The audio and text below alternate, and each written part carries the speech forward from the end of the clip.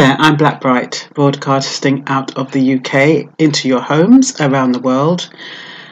Welcome to my channel and thank you for passing by. If it's the first time, tell me if you like what you hear or if you have comments about what I've got to say. Any input is valuable and I do value your comments, and other people, my subscribers, will love to interact with you. So don't be shy. Say your thoughts, and if you think I've got it wrong, please let me know. For my existing subscribers, thank you for your input, thank you for your comments, thank you for your suggestions. And so what are we talking about today? We're talking about how the Home Office now has to award a victim of human trafficking £25,000 for getting it wrong. How many things do they have to get wrong in order to put things right? I just don't know. In this particular case, a Polish gentleman came to the UK in 2016.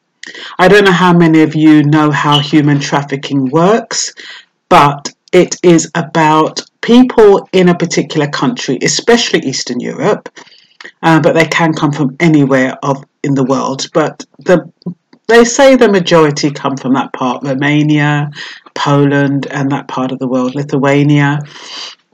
And what was happening is that they were being told that they had a job in the UK, that they would find accommodation for them if they came over with them.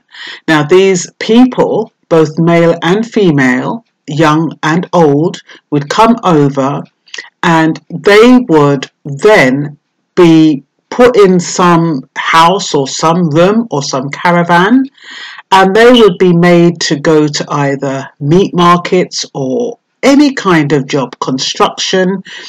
And when they came back and they were looking for money, they would be told that because they brought them over here, they had to pay them back. Now, this wasn't told to them before in the majority of cases. What they would do is they would hold on to their passports. As soon as they arrive in the country, they'll say, we'll keep your passports for safekeeping. And any little money they had, they said they'd hold it until they got a bank account, but it was a trick.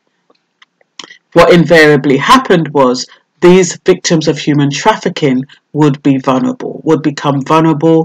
They would then have to do anything their exploiters told them to do. And a lot of times it meant sexual exploitation, it meant stealing, it could mean anything, working for nothing.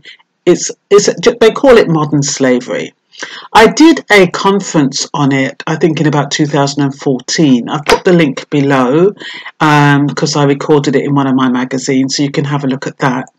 But this gentleman who's being awarded the 25,000 he was a victim of human trafficking. Apparently they'd taken away his passport, they'd forced him to steal and shoplift, and he got caught and he was detained.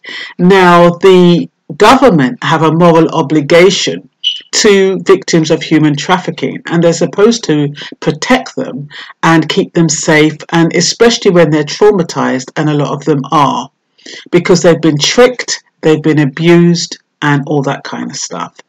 And what's happened now is that this particular gentleman, they can't name him, but this particular gentleman was found to be on the National Referral Mechanism. The National Referral Mechanism is the UK framework that it uses to identify people who are victims of human trafficking. And if they're on that system, that technically means they should be treated with care. But oh no, the immigration and enforcement get hold of him and treat him like he's a criminal, and he is detained, and goodness knows what else happened to him. Fortunately, he had solicitors, and like in a lot of cases, if you don't have solicitors, you don't stand a chance in hell. But he had solicitors who intervened and they pursued his case, and now the Home Office have to pay him £25,000. Is £25,000 enough? I guess it will put him on a good footing for now. But it is such a shame. We know that from the Windrush scandal in April 2018, how many hundreds of Windrush citizens were wrongfully detained, 60 of them wrongfully deported, some of them died.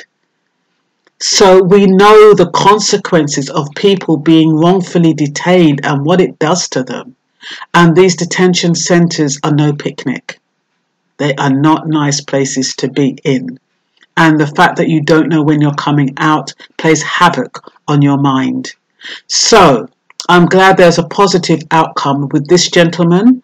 I don't think I have anything else to report. I think that's all. Hope you found it interesting. Bye-bye.